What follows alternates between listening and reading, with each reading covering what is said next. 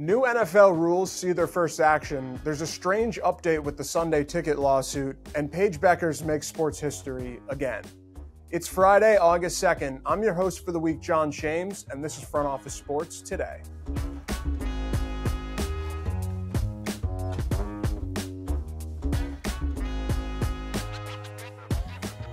Paige Bueckers leads off our headlines for the second day in a row. After becoming the first college basketball player to be given a custom Nike shoe, Bueckers becomes the first college athlete ever to own an equity stake in a sports league. According to The Athletic's Shams Charania, Bueckers is expected to both receive an equity stake and play in Unrivaled, the new off-season women's basketball league founded by WNBA players. The NFL's Sunday Ticket class action lawsuit may have to conduct another trial, after the presiding judge said that the jury did not follow his instructions.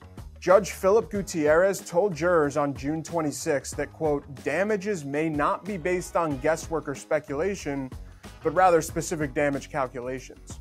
The jury found that the NFL was liable for $4.6 billion, which did not conform to expert witness models in the case. There's no timeline for when Judge Gutierrez could call for a new trial. Even after their 6-point deduction from group play in light of last week's drone scandal, the Canadian women's soccer team has moved on after winning all 3 of their opening round contests. Canada is already without head coach Bev Priestman, and Wednesday, FIFA released emails that confirm Priestman knew about and supported the spying plot as early as March, calling it, quote, the difference between winning and losing. Jonathan Wheatley, the sporting director for Red Bull's F1 team, is leaving to become the team principal at Audi. Wheatley has been with Red Bull since 2006, overseeing sporting operations and contributing to 6 World Constructors titles and 7 World Drivers' Championships. Christian Horner expressed his appreciation for Wheatley, noting that his contributions would, quote, forever be a marker in our team history. Jaylen Brown is making good on his promise to revive Black Wall Street in Boston. Thursday, it was announced that Brown would be launching Boston Exchange, a nonprofit initiative that aims to generate up to $5 billion of generational wealth for communities of color. The organization will partner with Harvard Business School, where Brown has been a featured speaker in the past. The Boston Globe calls Boston Exchange part incubator, part makerspace with mentoring, coaching, and other resources to help startups succeed. Venue Sports is set to launch this upcoming fall, offering viewers a rolled live sports package that features Disney, Warner Bros. Discovery, and Fox properties. Thursday, the new streamer released its pricing plans, which will begin at $42.99 per month, but that number is expected to increase in the future. Users who sign up with that price plan will have access to the same plan for at least 1 year. Paige Bueckers made history again this week for the second time. She got a shoe deal the other day. Now she's got a big NIL deal on the way. And joining us to talk about that is FOS reporter Margaret Fleming, coming on for the second time this week. So Margaret, thank you for being so generous with your time and coming back on the pod. I'm very happy to have you here. Thanks for having me again, John. Excited to be here. Of course. So let's dive into the story from yesterday that came out. So Paige Bueckers becomes the first college athlete ever to have an ownership equity in any type of sports league. She gets a piece of the Unrivaled League, which started by Nafisa Collier and Brianna Stewart, and she's eventually going to play in that league too. But I feel like there's a lot to this story. This is a very unique situation. Can you kind of fill us in from a very big picture level of what are the important parts of this? Yeah, absolutely. So like you said, Paige is having a crazy week. Yesterday, there was some news, a little debunking. It's not quite a shoe deal. She's getting her own color scheme of an existing shoe, but still a huge deal, for her to be getting her own kind of signature thing going on, her own kind of look. And then today, it comes out at 8:30 this morning from Shams that she's getting a stake in Unrivaled, which is this new 3-on-3 women's basketball league. So she's not going to play in the league until after her college career is over. But it's a really big deal, first ever college athlete to have a stake in the league. And all the players in this first year that are joining up are going to get a stake in the league. So that's kind of why. So even though she's not playing in the first year, she's still signing an NIL deal with them. So because everybody else is, she's getting a stake too. It's really exciting. It's really cool. For anyone who isn't aware, Unrivaled is this new league, like you said, founded by 2 UConn alums, so it makes sense why they went to Paige for their first deal. And it's kind of to complement the WNBA. This is not kind of, I think we see in a lot of other sports, we see leagues that are targeting athletes who don't play in the NFL, with like the UFL, XFL, all of those. We're kind of targeting other players who weren't in the main league. Or it's not kind of like a minor league system or anything like that. This is the WNBA players during the off season, and it's meant to kind of be like another option for them, or it will become another option for them, similar to Athletes Unlimited, where they don't have to go overseas to supplement their income. They could supplement their income right here at home. And so it's going to be based in Miami. It's starting in January and running through March. This will be the first season this season in January. And they've announced a couple, a handful of big signings already. They got Kelsey Plum in there. They got Jewel Lloyd in there. Arike Ogunbowale is going to be playing. So they got a number of pretty big WNBA stars coming in. And the big deal is that they're going to be paying them a lot of money. So it's backed by a lot of big names, a lot of big celebrities, a lot of big names in sports, particularly Alex Morgan's venture firm is playing a big role in this. And so they're going to be paying, there's only 30 athletes playing. It's a 3-on-3 league. It's 6 teams. But for the 30 athletes, they're supposed to average the highest salaries in women's sports, which is pretty interesting. They're all going to be paid 6 figures, and then they're all going to get some stake in this league. So it's going to range. They're definitely going to be like, the highest paid will be closer to like 500,000 and the lowest will be somewhere in the 100s. But the current highest WNBA player is roughly in the 250,000 range. So it's definitely a lot more than that. And again, for a small group of the WNBA, they're going to be able to have that, livable salary, more money, be making more, and not have to go to, Europe or Asia or Russia or anything like that to kind of, or they could still do that as well, but there's another option for them now too. And they get ownership in the league. So it's cool. It's cool that Paige is involved. She'll play with them eventually. It's a cool setup. I'm just like looking at this and I'm like, if Unrivaled can pay, 6-figure salaries right off the bat, it feels like the WNBA should be able to as well. It almost feels like that like compounds the problem or at least like really highlights the lack of resources available for WNBA players coming from that league when they can just be almost like undercut by this other league of saying, hey, yeah, you're going to probably make more money in a summer than you would, or, in the off season than you would during the regular season. That feels backwards to me. It's a really interesting situation. It really is. And I think it's fair to think of it as being backwards, that you could make $500,000 for this other league for 2 months, but your main job, you don't make that much. There's a lot going on with the WNBA and why players don't make as much as they do.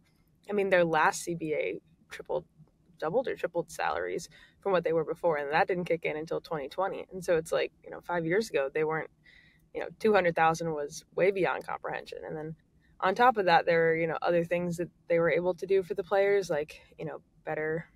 Recently, they got the charter flights. Before the charter flights, like the last CBA helped them get, like priority pass access to the lounge, things like that. So, better child care. So there were things like that weren't necessarily reflected in their salaries, but the WNBA is at a bigger scale, obviously, than Unrivaled. It's, outside of just one market. It's way more than 30 players. But I think the biggest part, and I've talked about this on this podcast probably more than listeners want to hear at this point, but it's the WNBA is not in charge of its own money entirely. The WNBA gets to do what it wants with roughly 40% of its funds, but another 40% goes to the NBA and 20% goes to outside investors. Those are rough numbers. Like it might be like 42, 16, something like that. But all that to say, the WNBA actually keeps less than half of its revenue. So even though we're seeing these teams, exploding and doing better right now, even though this media rights deal is going to be big, even though the potential new CBA will help a lot, the W is still in this structure, this ownership structure of growth, but not even growth of like when they were still smaller and they still really, really needed the NBA, when they really needed the NBA to go to bat for them for media rights and get on ESPN, things like that. They don't need that as much anymore, but that's a really new era. And so I don't know how that's all going to shake out, but another league comes in and they just have investors and they don't have, this other weird structure and whatnot. The money comes in and they can do what they want with the money. And so it's a little bit of a different structure there where if the W didn't have, 60% of its revenue locked up, what would it look like? But it's also like, the W needed the NBA to get to where it was today. It needed those outside investors. In a lot of ways, it still does. Like, it still is losing money this year. So it's weird and it's complicated. But as we know from the new media rights and likely the new CBA, I would say it's fair to assume, I think, that WNBA salaries will be higher than these. Definitely the highest paid, but a lot of the not even highest paid salaries will be better than the Unrivaled salaries by 2026. So yeah, I mean, we were talking, yesterday with Colin, kind of about the same idea, right? Of like how the WNBA has kind of needed the NBA up until this point, but it might be in their best interest going forward, as there is so much interest right now to kind of break off eventually, why that could be beneficial. And it definitely sounds like the star power, at least in his assessment, was like a big reason why, right? And, I think Paige Bueckers is obviously at the top or towards the top of that conversation. And I wonder too, right, obviously there's the UConn angle, but she has the star power in college as much as anyone else. Since I've ever watched college basketball, like, she is the star. How do you think that her brand coming out of college, and obviously, we know that she's not going to be in the W quite yet. She's got one more year. But how do you think her brand for a college athlete compares to someone like a Caitlin Clark or, anyone in this most recent rookie class where there's all these eyes on them already? Do you think Paige Bueckers is like already a level beyond that coming out?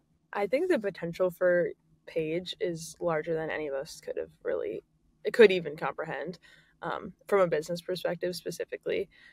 If you think back, Paige should be what Caitlin is. Like, Paige was, in terms of our national attention, Paige was the player of the year, her freshman year before, anybody knew Caitlin's name. Paige suffered, a year out with an ACL injury, and as did many of her teammates. And so this kind of superstar team, we think about Caitlin, of course she had other big pieces, and Molly Davis and Kate Martin and all these people, but like, she was really the main star. Monica Sanano, whatever. Iowa was a great team, but but UConn had a lot of firepower that all went down with ACL injuries. I remember reading a story about it, and Gino Auriemma was like, even the mascot tore his ACL. Like, the mascot had an injury too. Like, everybody had a knee injury, and so they have been held back from being the team that they want to be on the court, but also like the national, whatever you want to call it, the media darlings, the buzz, whatever people are going to care about. And so Paige, I think a lot of people woke up to Paige this year. I think people who already knew women's basketball or even just knew basketball were aware of Paige. She's had a huge following for years, but she started to get that like real big celebrity this year, I think. But I think it's going to be completely different next year. She's gonna just explode, I think, personally. I think her brand is going to be massive. I mean, she's signed with Nike on a multi-year deal that will likely or could extend into her professional career, but she's signed with Gatorade. She has a bunch of really high-profile deals already, but I think we could see, she wasn't included in some of that, like the Full Court Press, documentary. Like, she wasn't really included in all of the media she could have been, and I think that's going to change this year, whether that's some kind of behind the scenes, off the court, documentary of some kind of series, like if they did a Full Court Press year 2 and she was in it. I don't know if it'll be other deals that she's having, or just if she's going to do more podcast stuff or venture into another. I don't know what she's really interested in or what she wants to do, but I think that she's going to have the national celebrity that it has been built already, and I think that people are now like really so impressed by her and so latched onto her. All kinds of people are just a huge fan of her. She really has like a wide reaching appeal, and so yeah, I think it's going to be really evident. I think a year from now we're going to be talking about Paige in the same exact kind of language and stardom that we are with Caitlin. Maybe not to the exact same like, oh, this never happened, these numbers were so low and now they're so high. I don't think it's going to necessarily be like that, but I think she's going to be bringing in the same kind of audience attention. That's great for brands. It's great for, people interested, eyes on the sport, all that stuff. I think she's going to be the star of college basketball for sure. And she's got a really great, likable personality, and she's like very down to earth. And I feel like people really connect with that. So yeah, I'm excited to see it. And by the way, if she does need somewhere to do podcasts, Front Office Sports Today, Paige Bueckers, if you're listening, we'd love to have you on. Margaret, we loved having you on. Thank you so much. This has been a very enlightening conversation, and couldn't thank you enough. Thank you, John. Appreciate it. The NFL's Hall of Fame game took place last night, marking the unofficial start for the new season. While we didn't get to see Caleb Williams or CJ Stroud suit up for their respective teams, we did get to see the new rules for the upcoming season play out. The NFL made some substantial changes this offseason, taking inspiration from the XFL to completely overhaul its kickoff system in an attempt to foster more returns while keeping the players safe. On the defensive side of the field, the biggest change is the banning of the hip drop tackle. If that still doesn't feel like change enough for you, the NFL's chief information officer hinted on Wednesday that the iconic chain gang who measures for first downs might be on its way out next. The league is using select preseason games to test out Sony's Hawkeye technology, which will measure yards gained and first downs. Tag us on social media to tell us what you think of these new rules. As part of its formal bid to host the 2034 World Cup, Saudi Arabia has revealed plans to build 11 stadiums across the country, including one 350 meters above ground level. This particular arena will be built into the edge of a cliff in Neom, a state-of-the-art quote-unquote future city that is yet to be built. Organizers behind the Line project said that the site will be one of the, quote, most distinctive and iconic stadiums in the world and will be run entirely on renewable energy generated primarily from wind and solar sources. The future is now for international football. Female athletes continue to break down the barriers of mainstream sports coverage, but some publications are already ahead of that wave. Owen had the chance to sit down with Ellen Hyslop, co-founder of The Gist, a publication dedicated to providing equal coverage for men's and women's sports. That conversation is coming up next.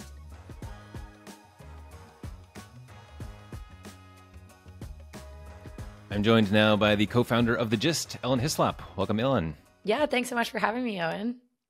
Great to have you on. So The Gist gives equal coverage to men's and women's sports. Still a novel approach in 2024, but one that's easy enough to understand now if you follow the space.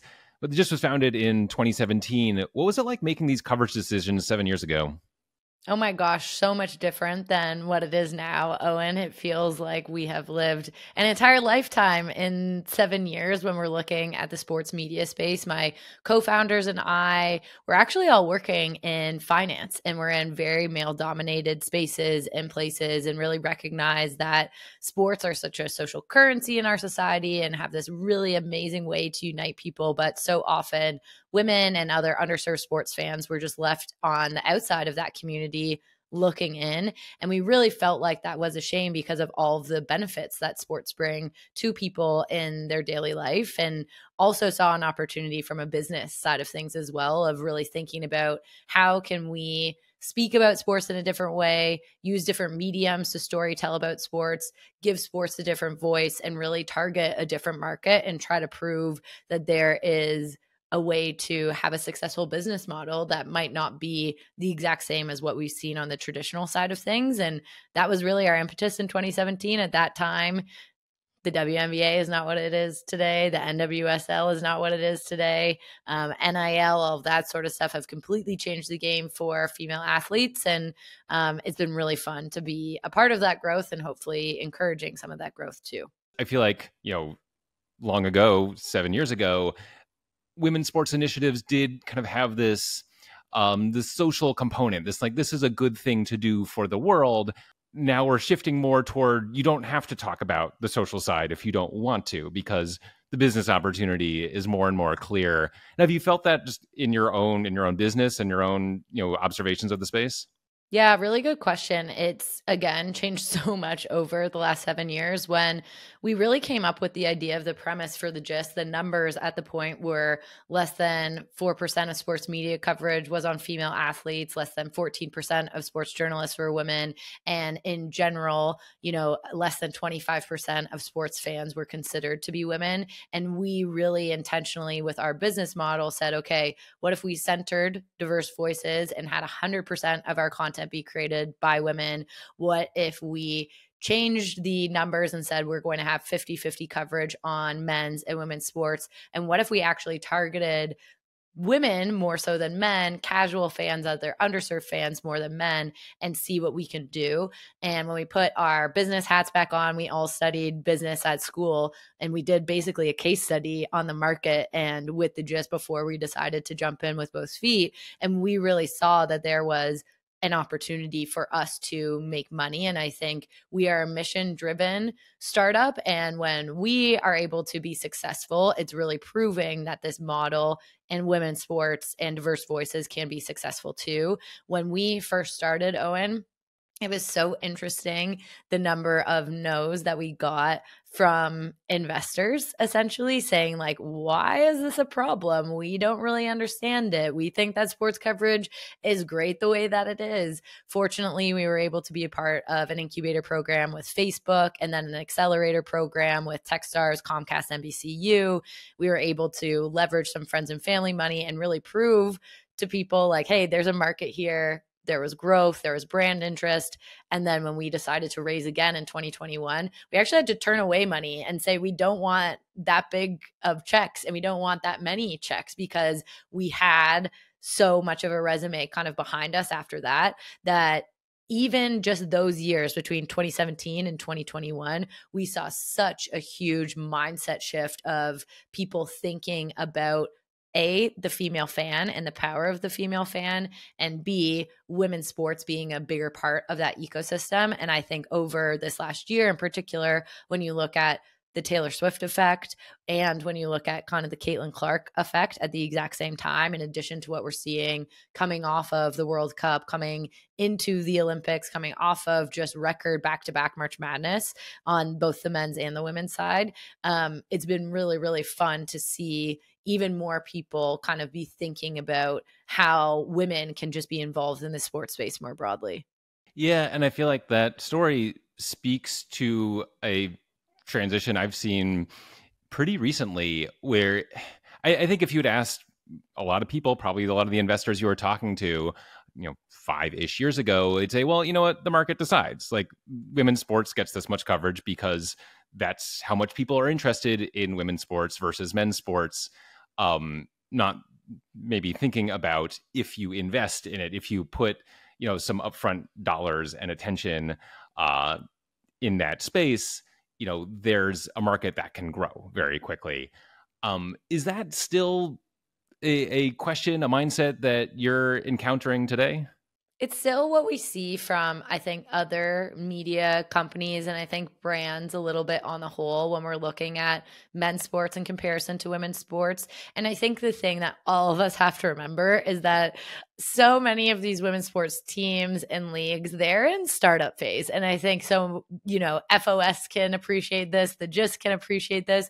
We're both startups, as much as we've been around for 6 or 7 years now, which is wild for, I'm sure, both of our companies to be thinking about. We are still startups and we are still growing. The NWSL literally launched in 2013. The WNBA, as much as it was 1996, 97, they didn't have the proper resources for years. They're kind of in still scale up mode. And when you compare it to when the NBA launched or when the NHL launched, these men's leagues are decades, if not in some cases like the NHL, a century older than the women's side. And so then when you think about it from a media rights perspective, all of these bigger companies are so used to working off of the impressions generated by men's sports. And so then when media buyers are coming in, it's really difficult for them to be thinking about scale, because their scale is a little bit convoluted and based off of men's sports in comparison to thinking about the women's sports side of things. And just over this week, Owen, you would have seen that Google Pixel actually signed that deal with the WNBA Players Association, the NWSL Players Association, and the U.S. Women's National Team Players Association. And what we've started to see is that there's power in all of these different women's sports entities coming together to level up their impressions and their reach all at the same time and work with one brand together to help get things across the line, so that when they are inevitably still compared to the impact of men's sports, you have to not look at it necessarily one for one, because the history and the fandom is still growing. It's just not there yet, but it will get there. We just need some time and less of that direct comparison to men's and women's sports. And I think the last thing that I'd say too here, Owen, is that for us at The Gist, again, we're like, we want The Gist to be successful so bad so that we can show that women's sports and the way that we think about the ecosystem with the female fan is successful as well. And we are now a multi-million-dollar company with almost at 1 million subscribers. And I feel like that alone as a story and encouraging for people to say like, oh, wait a minute, we can think about things in a different way, which is, again, the trajectory that we want to be seeing in the industry. Yeah, and I think the longevity of men's sports compared to women's it's a huge point, and one that sometimes gets overlooked. I mean, I have like a deep history with baseball and hockey because my dad was a big baseball and hockey fan growing up, and we would watch it together. And like the WNBA didn't exist, the NWSL didn't exist. Like women's sports to me was like the Olympics maybe. And so yeah, there's a new generation where that's going to be a different story. Do you feel like you have a sense of how women's sports is covered differently? Like if we remove the team names, the player names, will we be able to tell the difference between how a men's game, a men's league story is covered versus on the women's side? So I think that there's two kind of ways to look at it. And for us at The Gist, we think more so about that underserved kind of sports fan and that female fan. And then there's thinking about the women's sports fan. I think it's important to call out and probably remind your audience too that, 51 to 52% of women's sports fans are men. And so men are watching women's sports, which is amazing. And women are also watching men's sports. About 25% of every game watched are women. And depending on the league, when you look at the NFL and NHL in particular this year, we're really starting to see an increase of women tuning into those games. And so when we look at the way that women's sports were covered, it used to, Owen, be totally a lot of physical descriptors, a lot of ways where there was that dichotomy between the gentler side and the feminine side in comparison to sports being on that more masculine side of things. There was a lot of purposeful commentary on their lives outside of their field of play that you would never get on the men's side. And that's really, really difficult, right? And I think that those are the places and the spaces where the coverage wasn't the same. The other side too, because the ecosystem is so new, we don't have all of the data and the stats and the history in the same way that we do on the men's side. And so while we're able to leverage ERA statistics, and we're able to leverage sports odds to be able to explain a story, while we're able to talk about all this rich history between the Red Sox and the New York Yankees, we don't necessarily have that on the women's side because no one invested in data. And we're still just getting up to that place where we can even sports bet properly on women's teams. And so you don't necessarily get the same statistics behind women's sports as we do on men's sports. I think you can argue, though, when you're speaking to are potentially more of a casual fan or you're speaking to female fans, that's where more of the storytelling comes in, more of the narrative comes in. So what? Why does it matter? Why should I care? Stats aren't necessarily leading the headlines. They're more so supporting why someone should tune in. And there's a lot more care especially from Gen Z and millennial, of like, who is that person? And we're starting to see that for men's sports and women's sports. And that's why you see, I think the NBA in comparison to a league like the NHL have so much more fandom from that diverse audience, because they showcase themselves on social so much more in comparison to, you know, some of those other men's leagues. These days, when you say women's sports, you're probably talking about basketball or soccer, you know, like college basketball, WNBA, NWSL, maybe international soccer. In 5-10 years, do you think what other sports do you see kind of entering into the frame there? Very firmly, the PWHL, they had a remarkable inaugural season. I really don't think that anyone expected them to be as successful as they were in that first season. They were having millions of folks tune in, both in Canada and the US. They were signing partnerships, it felt like week after week after week, with Hyundai, with Barbie, with Air Canada, with you know, so many different industries that we hadn't seen really enter the women's sports space before, with ELF, the cosmetics company. It was just so amazing to see. They have backing from Billie Jean King and the Mark Walters group. Like, that's a league that's really going to expand. Right now, they only have 6 teams. They're mostly concentrated in the Northeast and Canada and in the US, but I think that there's this huge opportunity for expansion there. So I would definitely be on the lookout for hockey or ice hockey, depending who you are and where you live. I think the other side too, Owen, is softball. We've been seeing a lot of softball coverage coming out of college for a long while. There's been those upticks in Olympic years when softball is an Olympic sport. Obviously, it isn't this year, but I think we have a lot to look forward to in LA 28. But with Athletes Unlimited and everything that they've done with AUX and their short form 2-week period, and then what they are doing with AU softball, which is their month-long tournament. But what's I think the most cool is that they most recently brought on Kim Ang from the Miami Marlins. Of course, she had left them a little bit previous to that, but they are going to be having the Athletes Unlimited Softball League, and that's going to be a little bit more of a traditional format. It will be city-based. There will be rosters, and we haven't necessarily had a really cemented profitable, hopefully very professional softball league in the US beforehand. And so I think softball will be one of those next ones. And then last, volleyball for sure. We're seeing PVF, League One Volleyball, Athletes Unlimited. I think League One Volleyball in particular has the most Olympians this year that are in their league as well. I think 9 out of the 12 on the US Olympic team come from League One Volleyball. So those sports are definitely ones to watch. Yeah, volleyball is kind of my constant pick for like most underrated television sport. Leave it there. Ellen Hyslop, thanks so much for joining us on the show. Thanks so much for having me. That's everything for this week. A special thanks to our producer, Daniel Myrick, for stepping up big, and a special thanks to all of you for tuning in. This has been Front Office Sports Today. We'll talk Monday.